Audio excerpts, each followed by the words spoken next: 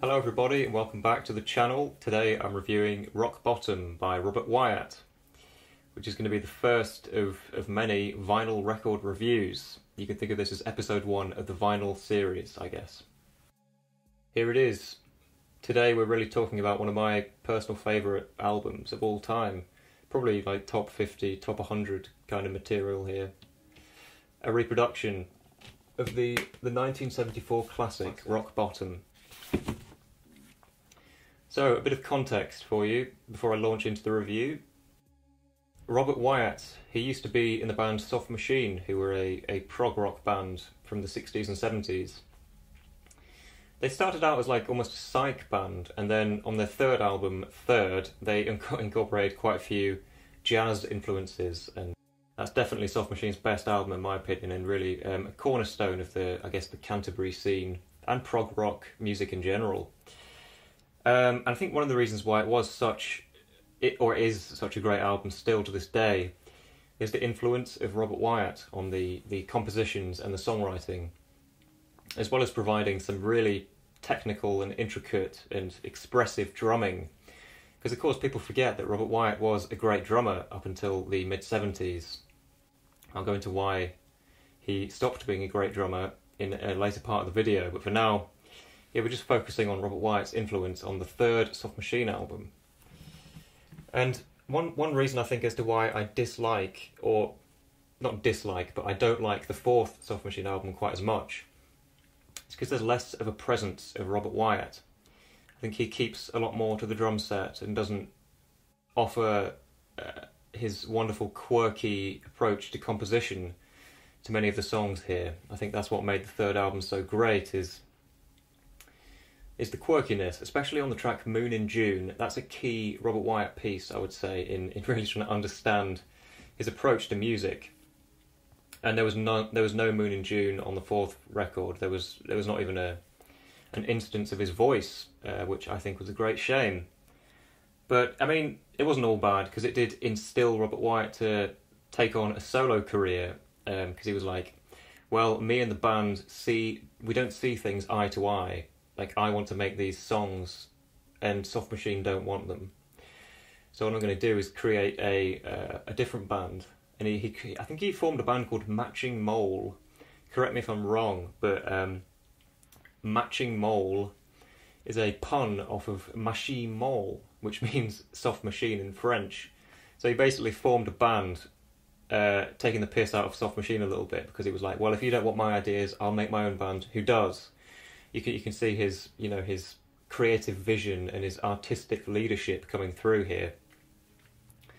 But yeah, Machine Mole, I think, only released one record, and then soon after that, Robert Wyatt just was like, okay, I'm going to do my own solo stuff, and debuted with a record called End of an Ear in 19... Oh, actually, wait, no, Robert Wyatt, yeah, End of an Ear came while he was still in Soft Machine. That's it, yeah. So he started releasing solo material while still in the band Soft Machine, but he could tell, I think, that he wanted to move in a different direction. He had excess creative ideas that weren't being realised by that band. So yeah, there's quite a few strands to Robert Wyatt's, quite a few strings, I should say, to his bow. He's not just a member of Soft Machine. But yeah, back to my main point. Robert Wyatt was setting his sights on a second record, a sophomore album, to follow up End of an Ear. And he began writing the arrangements with a band in mind. He sort of composed these songs, or these skeletons of songs, that would later be Sea Song and Alifib from the Rock Bottom album. But yeah, he set about composing these tracks with a band in mind, and he was going to have a rehearsal with this band, I believe. He was planning the first rehearsal.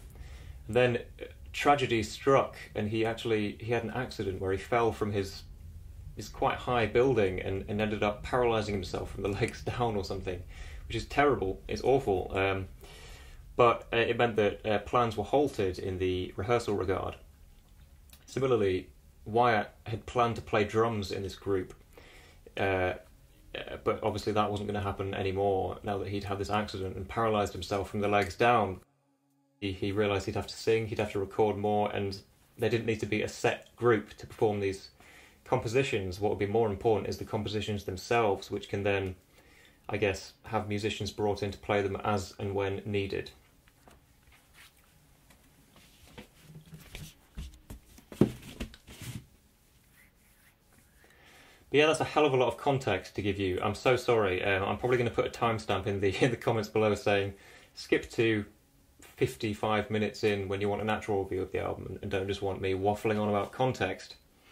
But before I do so, I would like to just say one more thing, and that is to do with the cover of the album, which you might not be able to see all too clearly here.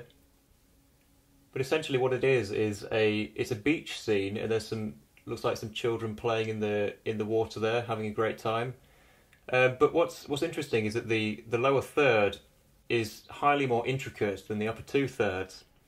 And the upper two-thirds is what you see most of the time. Like when you're at the beach, you're like, oh yeah, that's the scene. What you don't see is this beautiful, intricate drawing of the underneath of the ocean. And I think that's a metaphor. He's saying that the rock bottom of the ocean can in many ways be the place of inspiration. It can be the place of beauty and aesthetic. In many ways, hitting rock bottom is a chance for rebirth. And it's a chance to really see the beauty of the world in a different light and appreciate things. And that's so poetic because it's exactly the situation that Robert Wyatt found himself in, or I imagine he found himself in, with the newfound loss of his legs. He must have realised at a certain point that, yeah, losing your legs must have been terrible, but then also it gives you a newfound appreciation for what you do have, I imagine. And I just think it's lovely. It really is a lovely sentiment, and you can translate that to areas of your own life and whatever, but it really is, Rock Bottom really is an album with a story. And when you listen to the music, it's like every note seems to be a lot more potent because of that story. And I think that really helps with albums in general. Like I favour albums with a bit of a story myself. I think it really colours the music in ways that instrumentation can only do so far.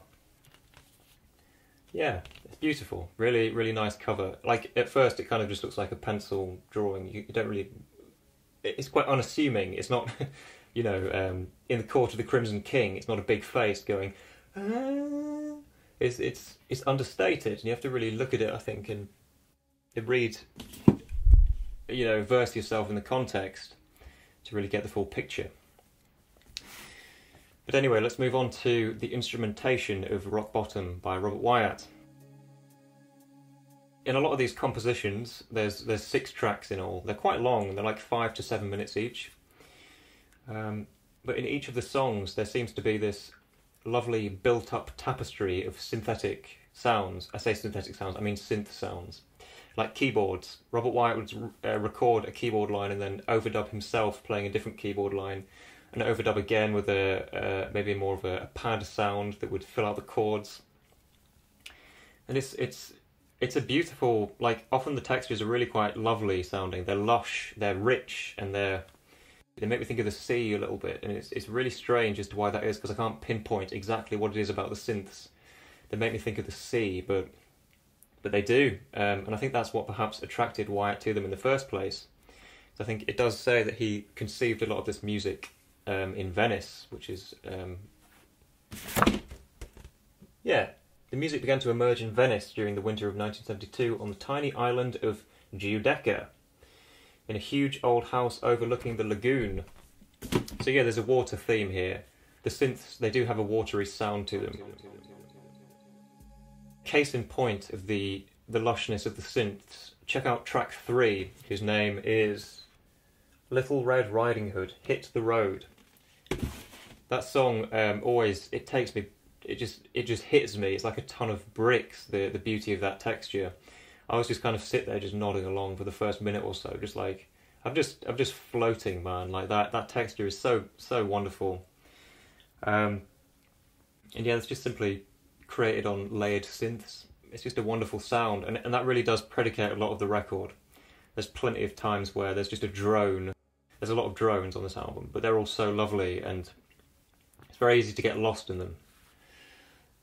But aside from the synths, there's a lot of nice bass work on this album. Like, there's two bass players who Wyatt kind of interchanges on the tracks.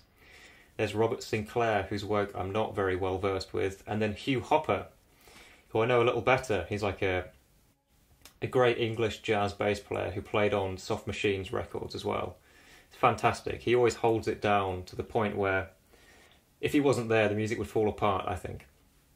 And he provides some lovely bass on this record. And then the drummer, who only features on 2 of the tracks. So 1/3 of this album has like a drum kit on it, which is interesting. Because obviously Robert Wyatt himself is a drummer, so you might think, oh, a lot of the he'd be great at writing drum parts, and therefore there'd be drums on all the songs. But no, only on 2 of them, which is a slight mystery. Maybe he was slightly salty about not being able to play and didn't want to have the drums as too much of a feature. I don't know. I'm only speculating. But the fact that the drums only appear on 2 songs, it's one on each side of vinyl. I think they're quite hard hitting when they do arrive, and it just adds some weight, adds some punch at necessary moments on the album.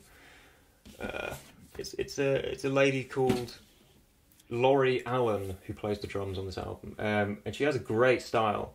Like, it's really it's hard hitting when it needs to be. Like, there's real instances of just a well placed flam on the tom or something that just really cuts through the mix. But it's also quite flowing, the style. Like, it doesn't seem to hit on 1, 2, 3, 4 very often, and in the classic jazz way, kind of avoids these numbers and instead syncopates and weaves around. So there's a combination of that weaving and that flowing, while also having that hard hitting kind of every so often a moment of real high dynamic. And it's good. It's very nice. It's very satisfying. It's almost like waves crashing on the beach. Like, they flow, but they're also very destructive. Yeah, it's good stuff. So yeah, that's the instrumentation in a nutshell. I'd also like to talk a little bit about the lyrics too. There's some really funny lyrics on here, like just silly lyrics. Like, I think on the first song, Sea Song, which is a highlight for me, Wyatt I think he talks about his partner and says that she's partly fish, partly porpoise, partly baby sperm whale.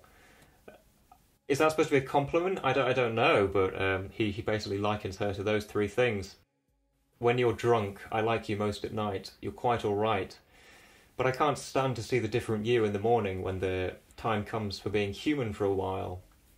You just like that. That's such an English problem, liking someone when they're a bit pissed, and then in the morning when you have to play at being human again, you kind of a bit like, do I really like you though? Do I? So he combines these 2, the ridiculous, the metaphorical, with the very UK English sort of down to earth kind of lyrics. That's what makes him great, I think. I put down here there's a quote from the Italian music critic Piero Scaruffi, where he says that the lyrics and indeed the music of Rock Bottom sort of combines. You can't tell whether it's an intense religious hymn or a childish nursery rhyme. And the drawing together of these 2 things is what makes it, it's an unlikely pairing to begin with. But it's an unlikely pairing that really does work, and I think that's what makes, that's what some of the charm, I think, of Robert Wyatt is he's able to bring together something that's nonsensical and something that has a great deal of meaning, and to combine them in a way that is powerful, but not necessarily in any discernible way. Like, I don't listen to a song of Robert Wyatt's and go, oh yeah, I know what he's talking about there. But it's powerful nonetheless, and that's what makes this album so special, I think. That's what makes the album so special to me. Yeah, we'll leave it there. In terms of the chords used, there's a great combination of these really deft, sort of complex chord progressions, and then also just more of a pedal point, and that is a single bass note that stays the same while the chords change on top of it, but the harmonic bass note doesn't change. Just from the very onset of this album, there's this beautiful chord progression right at the start of the first track, Sea Song. Whenever I put this album on, it just kind of floors me. I just kind of sit back and just think, yeah, that is just such a mystical chord progression, and it's played so beautifully. It always gets me. But once you've listened to Sea Song, I don't think there's any way you could not want to listen to the rest of the songs. A Last Straw has a great modal chord progression to it. It goes between two chords, and it's that going between of two chords, almost like an alternating current that creates the energy and creates the tension. And that's not even to speak of the B-side, which has just 3 more great songs on it. I'd say the A-side is definitely better, it's more consistent.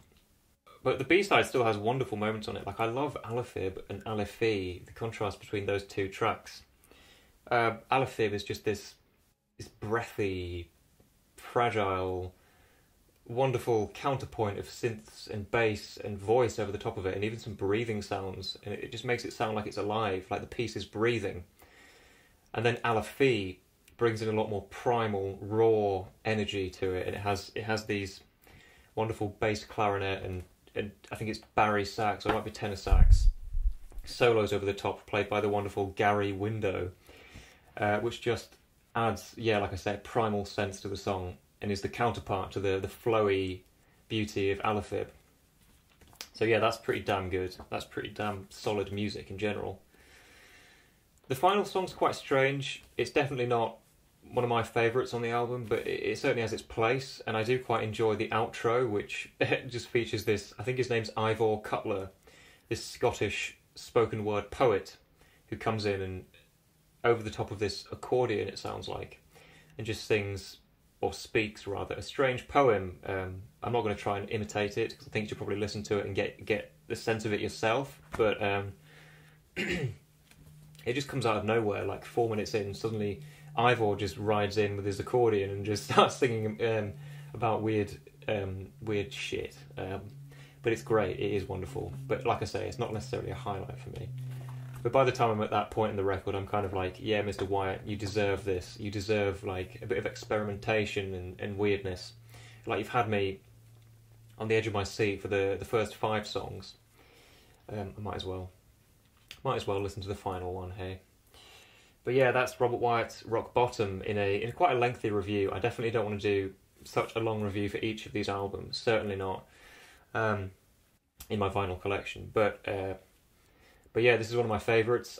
Just the story behind the album, the cover art, the instrumentation, the musicians, and of course the composition by Robert Wyatt and his voice and everything. It just comes together. It really does come together. This is an album, you know what I mean? It's not a collection of songs. It's a record. It deserves to be listened to on the format of disc, big disc. And for that reason, I'm giving this one a 10 out of 10. Because I think it deserves it.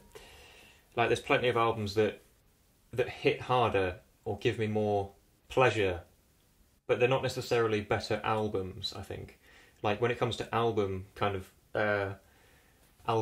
criteria, this is definitely top of the mark, top of the class, Mark 1, mark my words, this is a 10 out of 10 record, believe it or not. Robert Wyatt, Rock Bottom. But yeah, see you next time when I review something else.